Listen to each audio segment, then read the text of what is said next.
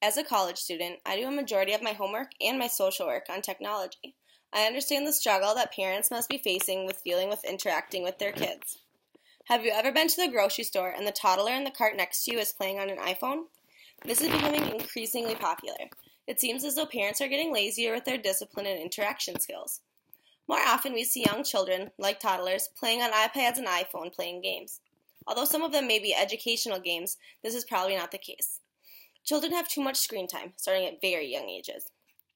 4 critical factors necessary to achieve healthy child development are movement, touch, human connection, and exposure to nature, things that are all taken away when an iPad is placed in the hands of a toddler. With a rise in obesity and a decrease in physical activity, technology is to blame. Is it really the parents' fault that the children are craving technological urges? By allowing young children to stare at a screen for hours on end, we're not only destroying brain cells, but we're also creating a habit for them to adapt and to put into use down the road.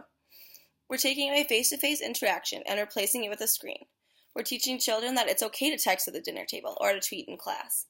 Eventually, this will become a larger issue when texting or searching the web and driving starts to occur.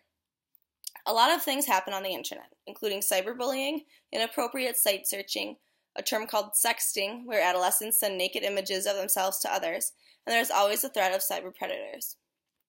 When safety comes into the mix in regards to technology and the internet, parents tend to start listening. To keep your children safe on the internet, have a conversation.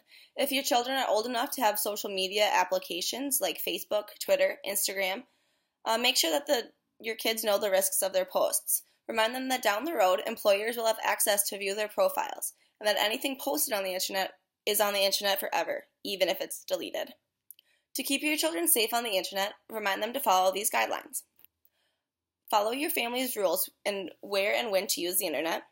Be polite, kind, and respectful, especially online. Understand a website's rules and know how to flag others for misbehavior. Recognize red flags, including someone asking you personal questions like your name, address, where you go to school. Never share your name, your school's name, your age, phone number, your email address, or your home address, and especially not your social security number with other strangers on the internet. Never send pictures to strangers. Be sure that if you are posting pictures on the internet, they are appropriate. Make sure you're keeping passwords private, except from your parents if you're young. And never open a message from a stranger. It may contain a virus that could harm yourself or a computer. And make sure to immediately tell an adult if something mean or creepy happens online. So, other than the creeps on the internet, technology is doing much more to destroy your children than you may believe. According to an article written by the Huffington Post, children's developing sensory motor and attachment systems have biologically not evolved to accommodate the sedentary, yet frenzied and chaotic nature of today's technology.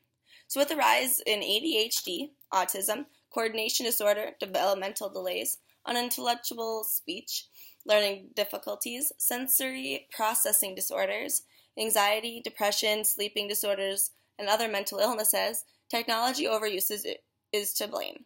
In order to build language skills, it's necessary for a child to interact with an adult face-to-face. ABC News states that there are now half a dozen studies showing that babies exposed to screens may suffer from language delays, and there has never been one study proving that it does any good.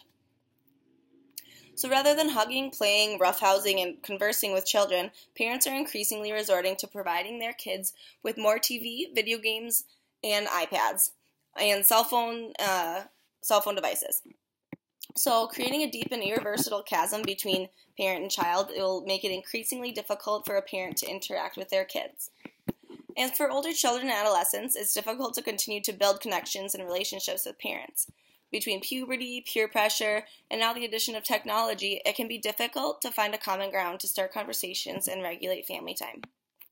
An article from the Common Sense Media recommends creating a no technology zone in your daily lives. So having a bedroom, your dinner table, and the car technology free, you can better connect your child by building conversations and interacting face to face with no distractions of a screen.